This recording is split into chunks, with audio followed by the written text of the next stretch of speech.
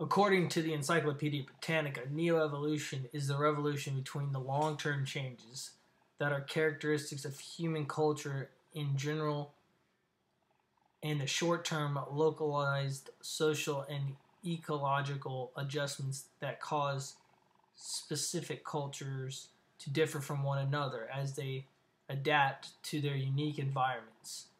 Neo-evolutionism is a social theory that strives to explain the evolution of society that was introduced by Charles Darwin. An example of a technology that is altering human evolution is in vitro fertilization.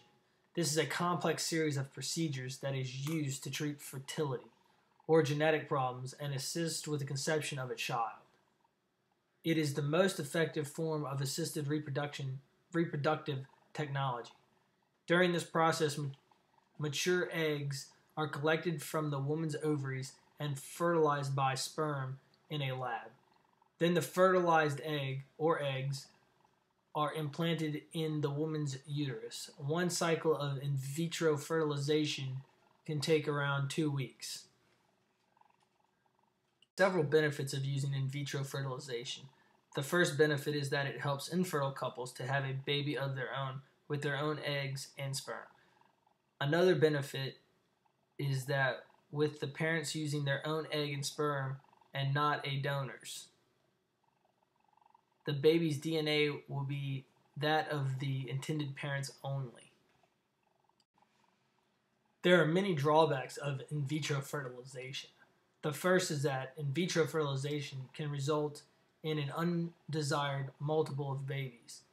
Women can develop ovarian hyperstimulation syndrome, which is where ovaries become swollen and painful. In vitro fertilization can lead to ectopic pregnancy, which is when the pregnancy occurs outside of the uterus. The success rates of in vitro fertilization are much lower than 100%.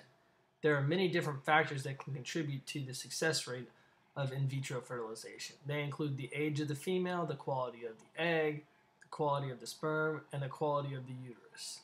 The success rate is decreased with age of the female. 25 to 30% is the average success rate of in vitro fertilization.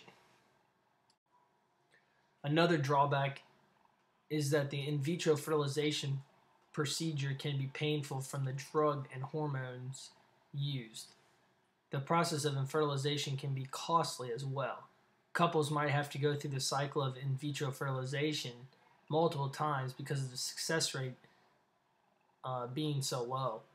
This can cause the couples to have to pay large amounts of money for the treatments until it works.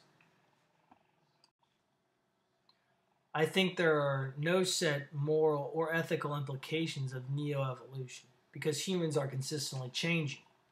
When we are making major decisions, we need to not only think about the present, but also of the future.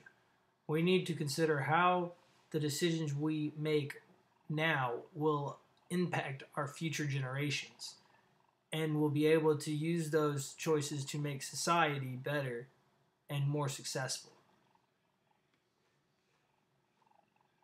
I think that we should continue to pursue using in vitro fertilization. There are benefits and drawbacks of using it. However, I think it is more beneficial. It gives couples the opportunity to have their own children when they are unable by natural ways. This allows them to have a normal family and for them to be and feel normal and happy.